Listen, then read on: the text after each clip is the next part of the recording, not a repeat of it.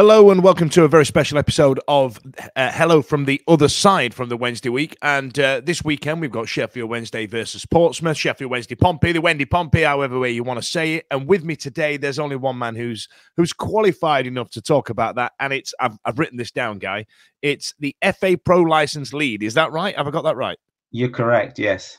That means you're in charge of, it's Guy Whittingham, by the way. And that means you're in charge of training the trainers. Is that to yeah, pretty much. Yeah. Coaching the coaches. Yeah. Around, the pro license qualification, which is obviously the one they need to be able to manage in the Premier League.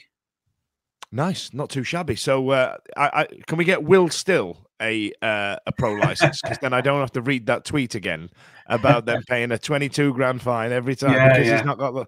Good Lord, it's tiresome. Any road. So Sheffield Wednesday, Portsmouth, obviously a fixture that's close to your heart, I assume, Guy, right? Yeah, absolutely. Great memories of both clubs for both obvious reasons. Portsmouth gave me the chance in football, and then Sheffield Wednesday gave me the chance to play regular Premier League football. So yeah, great, both great clubs to be at, and similar people. I've said it before, just similar people, good, honest, hardworking people that want to see you put everything in on the football pitch.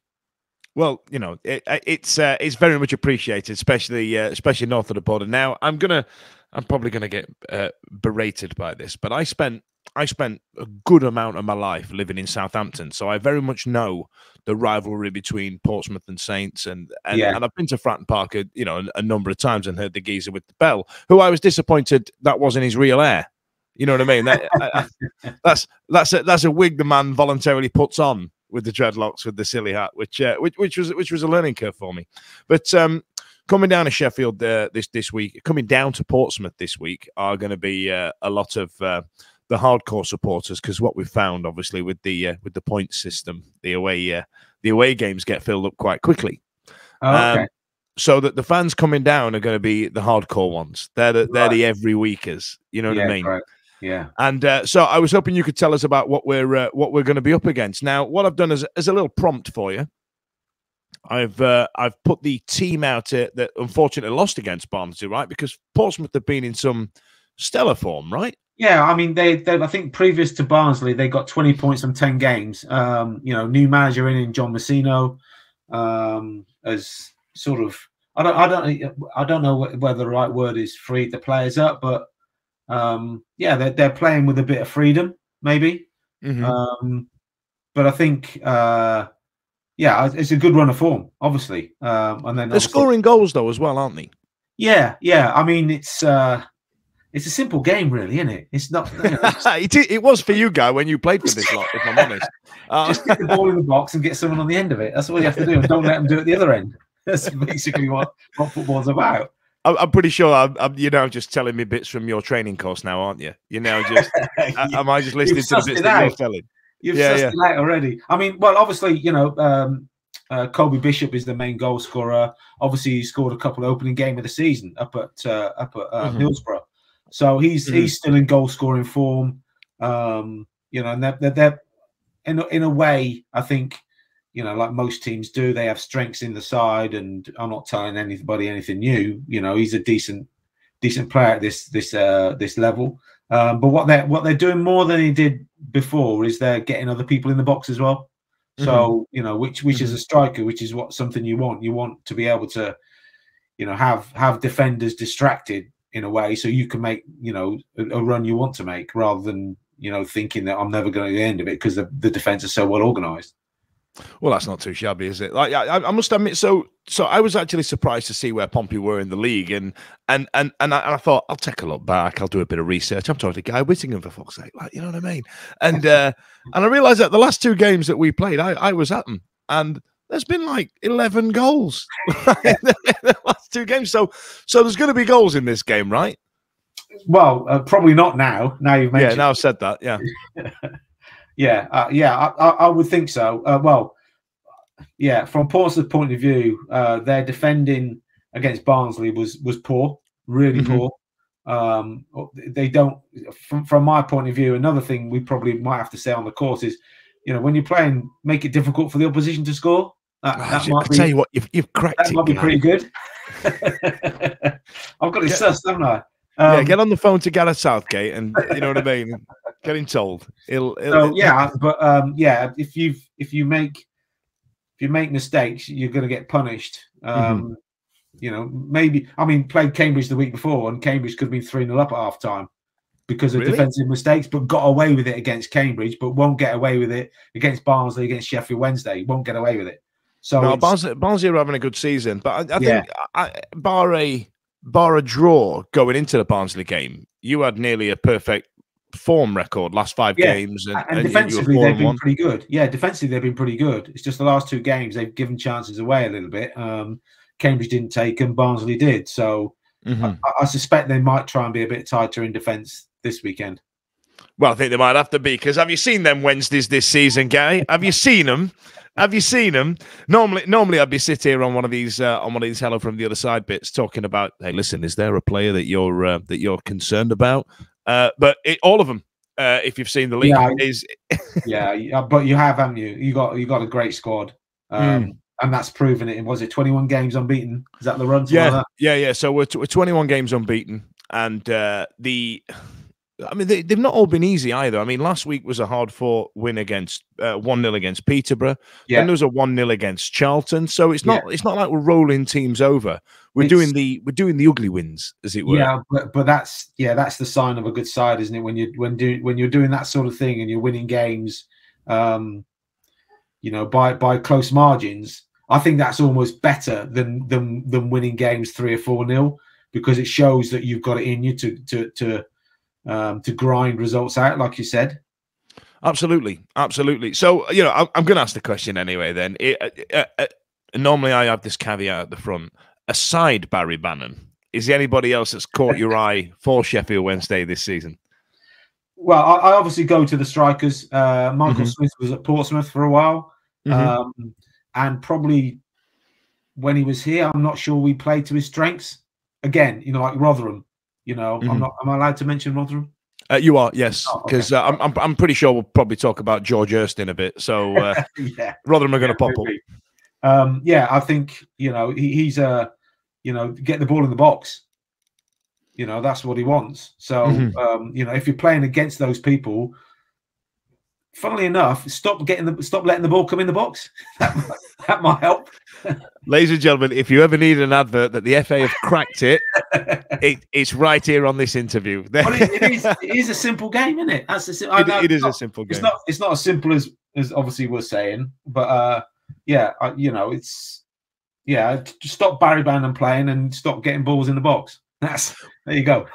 Well, I think that's what we've what's been weird. It is weird when you go down to League One, because all of a sudden now you become you're the whipping boy of the Championship, like we were before we went down, and then now all of a sudden we're the team that people want to beat. Yeah, and you kind of like, but we've been rubbish for years. What do you mean you really want to beat Sheffield Wednesday at the weekend? This is insane. However, in the last 20 years, in the last 23 years since Sheffield Wednesday have been in the Premier League, Portsmouth have had a taste of Premier League and cup finals and Milan Mandaric and the way he does business and the whole Merson and all that era that Pompey went through. However, I was trying to do some research before I came and spoke to you, and obviously I knew a few people I used to play Sunday morning football with a lot of Pompey fans, and I was trying to get my head around the bits around, was it about 2013 to 2017? Because there was League Two in there as well, right? Yeah. Thanks for bringing that up. Tell me about that guy. That was when I was manager. I didn't get that far down Wikipedia, mate. Were you there? My apologies. Yeah, well, all through that time was another administration the club were in. So, the fans took over the club. They bought the club and stopped it from going out of business. That's essentially. What some did, and that saved the club. It wasn't. I think we went 21 games without winning a game, 24 games without winning a game. Yeah, good in that run. It was just backs against the wall, thrown out your training ground, beg, steal, and borrow council pitches to go and train on.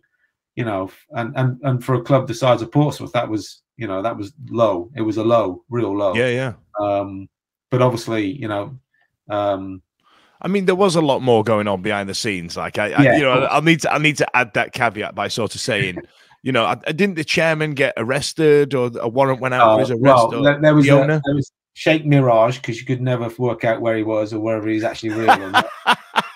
There was lots going on, lots of owners, lots of rumors of different owners coming in. You know, who really knows the truth behind the scenes? Because you never get to find out, don't you? Really, and you were there. You know more than we do. Exactly. Yeah, but all you really know is that the fans suffer. That's it. The fan and good people. You know, there was good people in administration that were losing their jobs. Yeah, but they were good people, normal people. Yeah, and they were, you know, Pompey fans that worked for the club, and so that was really tough. And of course, obviously, you know, I know we're going a bit off cue here, but there was, you know, people that were owed money by the club that were big fans of the club, you know, and you don't really hear about all this sort of stuff. And then obviously the Lower being in League Two, and but you know, obviously, you know, 6 years since we come out of League Two now, and like yourselves, our fans don't believe that, you know, they should be in League One. They don't necessarily think they should be in the Premier League, but they don't think they should be in League One. I mean, I think it took us 20 years to realise that we're not a Premier League team anymore. You know what I mean? And so we're all right at the Championship. We'd take that. But I guess the reason I wanted to drill down on that, guy. Sorry, I threw you under the bus there a little bit. But the reason I wanted to drill down on that is I wanted to just stare right down the camera and say, whenever you think you've got it bad, it could be worse. You know what I mean? So what was it? 24 games not winning, and then Michael Appleton, was that the time when he managed to? So Michael Appleton came in, then left. I was put in caretaker charge, and that's when administration happened. Then that's right. Yeah, it was quite a tumultuous time. I remember, because I remember the Saints fans jibing in on the Pompey fans in the change room in the morning. Now, so let's move on from that, shall we? Let's put a pin in that. I've got some better memories than that. Yeah, I bet you have. So I tell you what, then let's talk about John Mazzino. Yeah. How long's he been there now? You know, just by his sheer name, 5 weeks, became a meme. 6 weeks. And what was the difference? Who was the previous gaffer? So it was Cowley, Danny Cowley. That's right. And they came with this, and him and his brother came with this entire ethos and how great they are, and they're doing a great job here. And then stuff, yeah. And then I mean, what do you reckon it was? The Cowley brother. What was it? Ethos. What's the other word? Philosophy. Only seems to have worked at one club so far, and that was the one about 5 years ago, before they went to the Championship. And Lincoln and Huddersfield, didn't they? And it's not really worked anywhere else, because I remember watching Lincoln. I went to go and watch Eastleigh against Lincoln, and Lincoln was something else. They were really well organised, really played football well, but it doesn't seem to have manifested itself in the big boy leagues. No, I mean, look, what Danny Cowley said when he came in was that he wanted, you know, three transfer windows to get the team playing how he wants them to play. And look, sometimes you get recruitment right, sometimes you get it wrong. From the outside, and I know Danny and Nicky, because they did the pro license with us. They were on the same course as John Mazzino, funnily enough. But you know, they have a philosophy, they have a way of working that, from what I'm led to believe, is quite a lot of detail for players. You need to be able to do a lot of work on the pitch. You need to be able to take in a lot of work in the classroom, if you like. I'm not sure whether they were able to get as much time on the grass as they wanted to, because, you know, pitches, the training ground, the pitches aren't, you know, up to the standard that you can work morning and afternoon. This is what I'm led to believe. Players were getting a bit fed up of lots of meetings, is what we've heard. Wow. Whether that's true or not, I don't know. And what I suppose, in a way, what John Mazzino seems to have done is just simplified. Like I said earlier, he just seemed to, you know, play players in the positions they want to play. Wow, really? Why would you do that? Is that something new? Hang on a minute. I'm just going to play players. It's all coming out now. I'll pass you on the course once you. That's it. Yeah, I'll just turn up with my boots and I'll go, Guy, sign this. It's all right. Guy Whittingham says I'm all right to go. I'm going to go and work for Will Still in Reims. That's it. Sorted. And players, Listen, and again, I think it's that change from what the Cowleys were doing to a new manager, new ideas. They seem to like it, so they're playing well. Now, the last couple of games, Cambridge and Barnsley, performances haven't been the same as they were before. So, is there that bit of now they're used to this now, and what else is needed? How do you keep them going? I think there's 12 players out of contract at the end of the season. Good Lord! So from the point of view of a player, you want to play now because you need to either get another contract here or make sure someone else knows that you're playing well to get a contract somewhere else. So I think that's come to the equation as well. And especially given the close proximities to the playoffs, where promotion for Portsmouth isn't entirely off the cards, right? No, we said out of the Barnsley Sheffield Wednesday game, we said before the Barnsley game, if they come out with 4 points, that's brilliant. That's really good, and it's still it's still capability. So, but if they come out with 3 points, then that's still pretty good. But it's a big if for me, big if. Well, that's because we're great right now. I don't know if you've seen it, Guy. Fine. I tell you what, it's been weird because I do this show every week and we sit there and we talk about, well, he should have done this and we should have signed this player and we should have done this. We have nothing to say anymore. I'm running out of jokes. I'm now finishing, half the show's now finished off with a quiz. You know what I mean? Like, I ain't got, there's no to talk about. We battered them. Yeah, sick. And it's been 21 weeks now, Guy. I can't, I've got nothing to talk about. And nobody's ever said that about me before. Okay, so let's talk about George Hurst now he's gone. Now, imagine last game of the season last year. I went up to Hillsborough to home, and me and my podcast compatriot Ash, we went to the Pabooza at 9 a.m. Classic. Well, it's the last day of the season, Guy. I'm out. You know what I mean? And I remember George Hurst scoring in the first 7 minutes. Yeah. And well, I think I just left and went for a beer at this point. I was sobering up as I was watching it. But do you feel like, having played with his dad and seen George closer than you would have done with the commentary role that you do for the club, do you feel like there's similarities there, or is it the physicality he's missing? Does he not have Hursty's brain? Or I mean, what is it? Because he's not really set the world on fire, given that Leicester were chasing him all those years ago with us. Yeah, absolutely. And he was, he was meant to be one of the bright stars of the future, wasn't he, at the time? Yeah, I think maybe League One Championship might be his level. Certainly, he certainly hasn't got the finishing his dad's had. From what I saw, the ability to to be able to finish a half chance. He could score from anywhere, his dad. Yeah, absolutely, he could. Yeah, and I didn't see that in George. What I saw in George was when he picked up form, because it was a long time before he picked up form, and it clicked for him. Was his willingness to run was probably a bit more than his dad. I don't know what you're talking about, guys. David, who's talking about, for sake. But his dad, and his dad's ability to hold the ball up as well, I think, was a bit underrated as a number 9, as a target man. I think he was very good at that. And so do you reckon he's still, he's only young still, isn't he? He's what, 23, 22 now, something like that, right? Yeah. So he's still got a bit of a career in front of him. I just, there's part of me that wants to go, ha, but then there's also part of me that goes, your surname's Hurst, you need to be very good.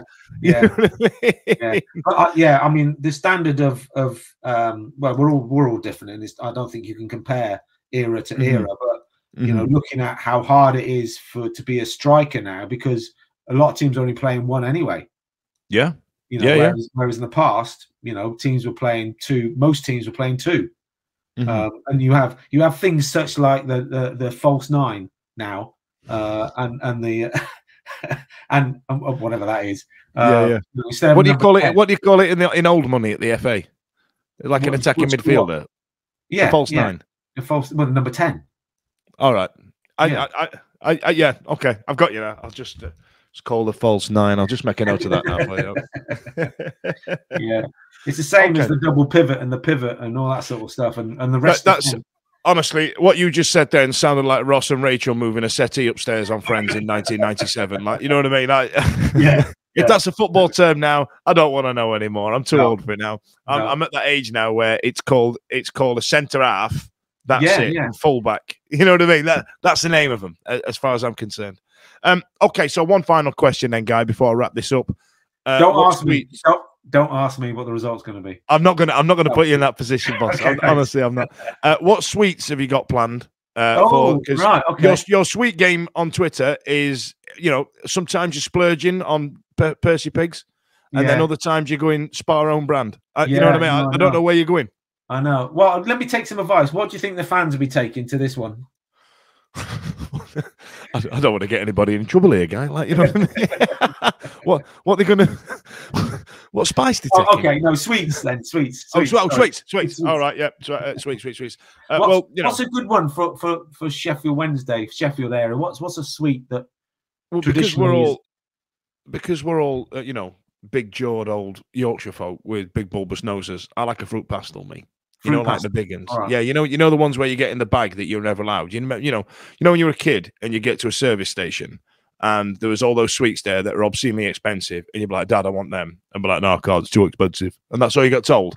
So when you're on an away day and money don't matter as much, they'll be getting them big bags of the fun-shaped fruit pastels. I'm telling you. All right, see what I can do.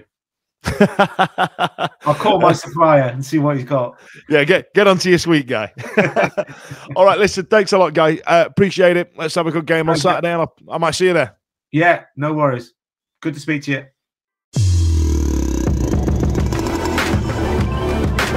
Hello from the other side.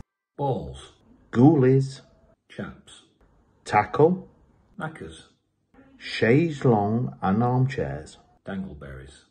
Manscaped even threw in 2 free gifts to their Performance Package 4.0, the Manscaped Boxers and Shed Travel Bag, bringing your comfort and boxers to another level. Cojones, Pebbles, gonads, plums. family jewels, brass clankers.